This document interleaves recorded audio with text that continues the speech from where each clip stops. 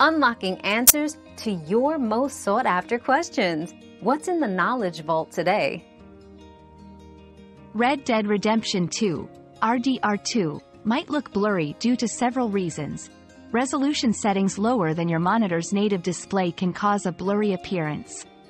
Also, certain in-game settings like motion blur, depth of field, and anti-aliasing can affect clarity.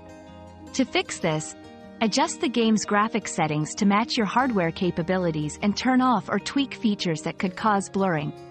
Ensuring your graphic drivers are up to date can also significantly improve visual performance and clarity in RDR2. Our quest for knowledge never ends. Thanks for being part of today's discovery. Subscribe, like, and share to join us on the next one.